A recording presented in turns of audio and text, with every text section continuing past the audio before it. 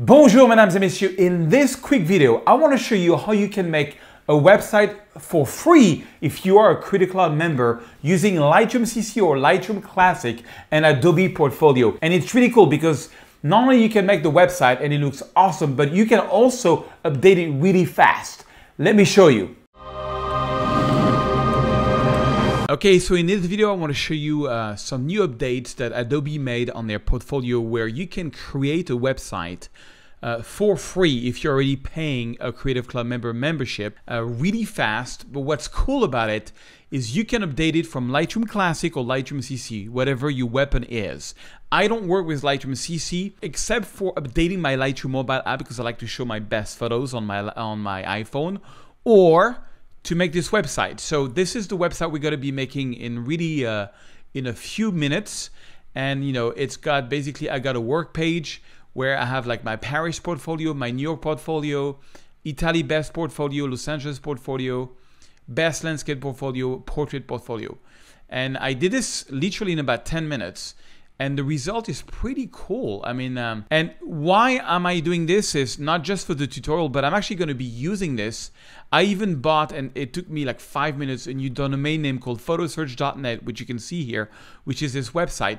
Here is why. I already have a website that I did with Squarespace years ago called searchremedyphotos.com, which I really like. The thing is that this website only has my 20 best work. And sometimes, actually many times, it happens where, like, you know, on my Paris section, there's only my 20 best photos ever. And, you know, I will link to a video below on why I'm doing this, why I'm only giving 20 photos per section. There's a very specific reason. However, sometimes people write me saying like, yeah, but don't you have some other stuff from Paris? So like, I gotta have a second website where I have like all my best Paris work, where there's a lot more photos for people which are just interested for Paris or New York or whatever. So that's what my Adobe portfolio is going to be. And voila, it's pretty cool. Now, if you're not a Creative Cloud member, you can go to photosearch.com and you click on my gear page and you can get a good deal on the Adobe Creative Photography plan, which is basically like $10, $11 per month where you get Lightroom and Photoshop. Honestly, if you're passionate about photography, this is the package to get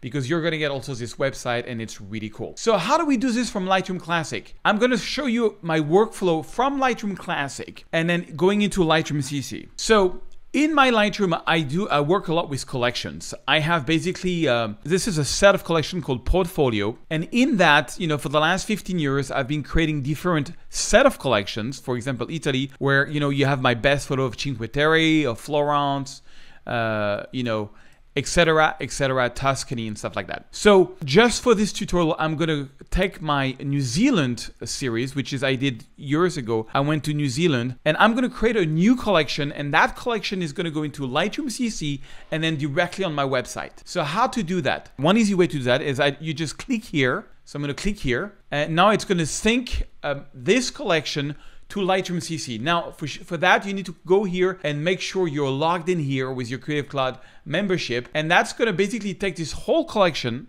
all right, and put it over Lightroom CC. So let's go to Lightroom CC and we should be seeing this collection called New Zealand. Here it is, 26, I've got 2 because I already had another one, but that's fine. So that's the one we're getting it now. Now, I don't wanna necessarily put this whole collection or maybe, yeah, I'm gonna make this simple. I want this to be on, you know, on my website. Now I'm gonna edit it here. I'm gonna erase this photo. I think it's too saturated. That was a time where I was crazy on saturation. That was back in the day where I was crazy. Yeah, I'm just gonna leave the rest, but these two were just over the top for me. And okay, so now how do we get this on my website? Well, I'll give you a little organization point. What I do is I'm going to rename this, for example, I'm going to call it Best New Zealand Portfolio. Okay, so the collection is here. Now, for organization purposes, I created a folder. You have the ability in Lightroom CC to create albums and folder. You just click here, create album or folder. I created a folder called Portfolio. I'm gonna drag and drop this in my Portfolio folder. Okay, it's a folder. I created this. Okay. Now in this folder, I have basically all the albums. So collections are called albums on Lightroom CC, but it's the same thing. So I have this. and I want to get this on my website. So all I have to do is right click, share Adobe Portfolio, okay? And that's going to take you to this connection thing where you have all the albums or collections, whatever you want to call them, which are automatically sent on the web. And boom, you're almost done. Head over to Adobe Portfolio to continue. So I'm going to go to Adobe Portfolio, and this is my website. And basically, so this is the collection. It's already there. It's already on the web. If you go to photosearch.net, you should be not quite seeing it yet because I think I need to click that button. But here's my collections. So basically, I'm going to click here and you can see all the collections that I've sent over from Lightroom CC to the web. And here it is, the best New Zealand portfolio. And by the way, I made a typo on New Zealand. That's fine. So you can go here, edit page title, and it needs an A. Good. All right. So here it is. And you can see that it's, sorry, I got to click back here. You can see because this is it's on the website. So my Paris portfolio, I set as a homepage because I'm more known for my Paris photo. But if I wanted to set this one as my homepage of my website, I could go here, set as homepage. I'm not going to do that. Also here, the sequence of of the different collections is the order they're going to appear on the website. So I want this to be all the way at the bottom. But it's here, it's there. Okay. So now I can see here the the theme that I used, and you can change theme as much as you want. So if you click here on this button, you have different theme that you can use. I have been using the Ludwig because I love basically the fact that it's black, and the photos are big, but you can choose whatever, whatever theme you want. So let's go back. Okay. And now here I am. If I click here on this menu, oh, sorry, that's the About Me page. Let me go back to home. If I click on work is basically where I have all my portfolio that I've imported. You can see, so I've got a Paris portfolio, New York portfolio, Italy best. I'm going to take out the word best here. It's not good. But here is the New Zealand portfolio. Now, let's say I don't like this photo to be, representing New Zealand. I can click here. I can click on edit cover image, and it only works basically on the thumbnails of the portfolio when you're looking at all your portfolio. And I think, let's see here, I'm going to put maybe this one, as the cover. Okay, so good. So I'm happy with that. Now, a few things while we're here before I update the website. So if you click here, you can customize your design. If you know what you're doing, like website, I haven't done anything. I use the basic things, and I might do a video more in depth, but basically you can do that. All I did was go here. I just want to see how simple it is. I want to make this like you've never done a website. You just want to get something up and going, in a few minutes. You're not a webmaster. This is the way to go. So it's really cool. And the thing that's amazing is that I can now, and I'll show you that I can add photos in Lightroom and I can update my website in just a few seconds. So, okay, I got all my portfolios there. I'm happy about it. I have a contact page. I have an About Me page. I'm going to show you in a minute how I did that. But before I show you that, you can go here to settings. And basically, settings is like a little checklist you go through. So homepage, you can decide what your homepage is going to be. I put the Paris portfolio. Page not found, you can decide. I put the work page. The work page is the default page with all your collections. Analytics here, you can put your Google Analytics tracking code, which I haven't done yet. Search optimization, you can put like a website title. So like, for example, Serge Germany photography. Okay, and here you can put some meta description. I would put the better, because that's going to help the SEO, search engine optimization. You can even add keywords here. Custom meta tags. This is more advanced. I'm not going to go into it. 5 icon. 5 icon is basically, this image here that you can see. That's going to show you website. So all I did is basically took one of my photos and put it there. Web clip icon, same thing. I just put the same photo. Social media sharing, same thing. I put the same photo. You just pick a photo and you're good.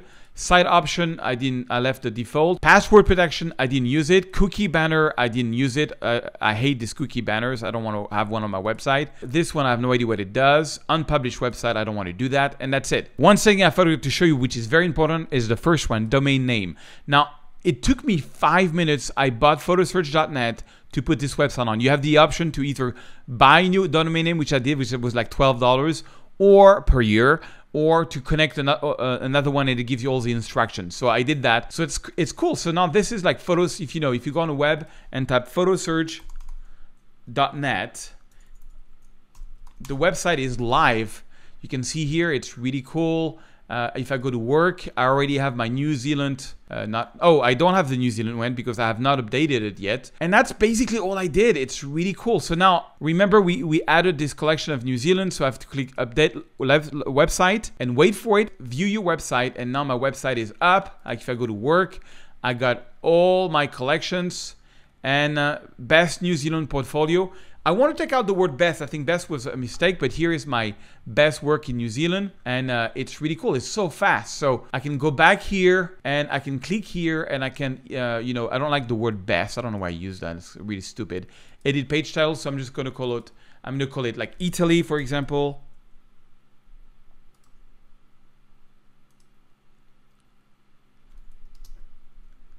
Edit page title. So I'm going to call this one Italy.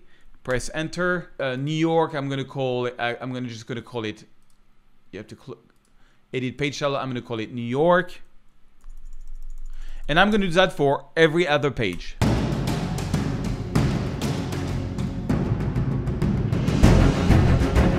So let's say I want to add a photo. I'm in Lightroom Classic, and I'm just for the sake of an example, I'm gonna take a photo from Florida. Let's take something nice. This one, for example, and I'm going to pretend this was shot in New Zealand just to show you. So I'm adding this to my best New Zealand portfolio. Now remember, because this is marked, automatically this is going to go to Lightroom CC. So here I am in Lightroom CC. So you can see here it is. It was added from Lightroom Classic to Lightroom CC. So now all I have to do is go back to the web, and on my New Zealand collection, I click here and I click Reset from Lightroom. And Reset from Adobe Lightroom is basically going to look at any updates that I did there, and basically back to editor, it's going to reset it. And now this Florida photo, which has nothing to do there, is going to be in New Zealand somewhere there, probably at the end of the collection here. Yes, it is. It's the last one. And then I can click Update Live Site and view your site. And now if I go to work, and if I go to my New Zealand collections, I will see at the end a photo from Florida, which has nothing to do with New Zealand. But that was just to show you how you can basically really quickly add things. So, I repeat, all you have to do is you drag something new in your collection that is to Lightroom CC. It's going to update Lightroom CC automatically. And then you just go on your website and you click you go on your different collections and you click Reset from Lightroom. And so that works for anything. So let's say, for example, I wanted to retouch a photo completely differently. Like, for example, this one, I'm going to make it like super blue. Like I'm going to make it black and white, for example. Okay. I'm going to make it black and white. It's awful, but you get the idea. So if I go on the web, this photo is beautiful. It's here. Now let's make it ugly in black and white. So I've changed it in Lightroom Classic. Let's go to Lightroom CC and it should update in a second. Boom. Now it's ugly in black and white. But if I go on my New Zealand thing, it's still a beautiful photo. But again, if I go here, I go to New Zealand and I click Reset from Lightroom. Reset from Lightroom. This beautiful, colorful photo is going to go from to an ugly black and white, which you're going to see in a second. Here it is, and I have to click Update Live Website, and again, it's going to update the website. So it's kind of cool because my flagship is really Lightroom Classic. I'm there all the time, doing my retouchings and things like this, and being able to just go there and update everything from Lightroom Classic to Lightroom CC to my website is kind of cool. Now, if you want to create a different page, I'm not an expert at all of this, but let's say I created, for example, an about page. Let me show it to you. I created an about page. I'll show you how I did it. There's a little bit of text. There's a big photo of me. Honestly, it's a little too big, but I have to figure that out. But so you go here and you can create a new page, a new Lightroom album, a new gallery, or external pages. So for example, I clicked on page and you got different, default centered. So I did the cover white one, and then let's call it task, for example, create page, and then here you are. I can click upload an image. So I took a portrait, and you can go here, basically add whatever text you want here. Now just a little trick. Let's say that I'll give you, you can move this around, by the way, because this menu is kind of annoying sometimes. So let's say I'm here, and let's say I want to make an ad on my YouTube channel, like, oh, I got a cool YouTube channel. It's a little trick. As again, this is a super beginner tutorial. So, my YouTube channel is youtube.com/Serge Remely Photography. youtube.com/Serge Remely Photography. Okay? And now you want people to click on this and go on the YouTube channel. So what you can do is you can basically take that and create Command C, put it into memory, click here on the link button and click link to external URL. I'm going to put this as a URL and click open in a new tab. Done. Okay. And then I'm going to preview this page. Let's see here. And now if I click on that, it should take me to my YouTube channel. Bonjour, mesdames et messieurs. And it does, which is really cool. So voila, that's how you create a page. I'm gonna go back to edit and I'm actually gonna erase this page. So I can go here, here's a test page and I'm just gonna basically delete the page. Are you sure? I am sure. That was just to show you how to create a page. So voila, that's how you can create a website in seconds. It's kind of really cool. And you can do that, from your Lightroom Classic or your Lightroom CC, whatever your flagship is, and you can update the things in seconds. And I think I'm really going to be using this website now to really, when somebody wants to see, okay, show me all your Paris work, well, I can put just more than my 20 photos of my best portfolio. Well, I hope this helps you to also understand how Lightroom Classic works with Lightroom CC. And by the way, if you want to know how I retouch my photos, you should get my free photography toolkit. Basically what it is, it's some of my best presets, some of my best textures, some of my best glares and glows and things like this that I use in my photography. It's completely free and the link is below the video. So check it out, and I'm going to show you also how to use these tools to get your photography to the next level. Check out my free photography toolkit. Thank you very much, and I'll see you in another episode.